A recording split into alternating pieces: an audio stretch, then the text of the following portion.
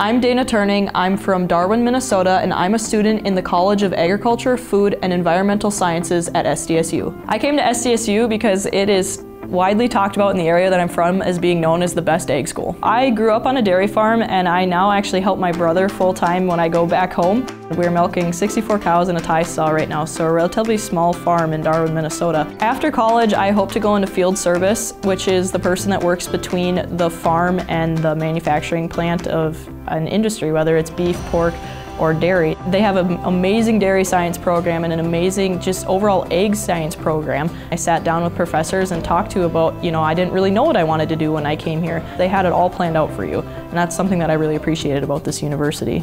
At SDSU, there's a million different things really going on that you can do. Like, I'm very involved in the dairy program, but I'm also involved in beef and rodeo, and there's a million different clubs that you can be a part of too. On Wednesday nights, I go to swing dance practice because that's something cool that I could pick up in college, where I'm also a part of the collegiate cattlemen's, and I'm on the college rodeo team. I grew up rodeoing, and coming to college was one of those things where it's like I need to take something from home with me, and rodeo is what came with me, and I've been relatively successful with it, and that really helps me find my place. I really like barrel racing because it's something that's thrilling and exhilarating at the same time, and it really shows how much work you put into what you're doing. In between rodeo and just moving on with school, I picked up a job at the cow-calf unit. Right now, I'm mainly just feeding the cows.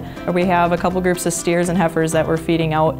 Having a job at the cow-calf unit, that's been something that I can bring back to home, and it helps me feel like home is right here. South Dakota is very similar to Minnesota too. There's a home feeling that you get on campus that I believe is very similar. Living on campus has been a really good thing for me. It's weird to not be able to walk right out and start my truck right away in the morning. I have to walk a couple extra steps, but it's nice to have a family away from home. I would tell somebody else to come here because it does truly live up to the best ag school that I have physically seen that was preached to me as a young kid.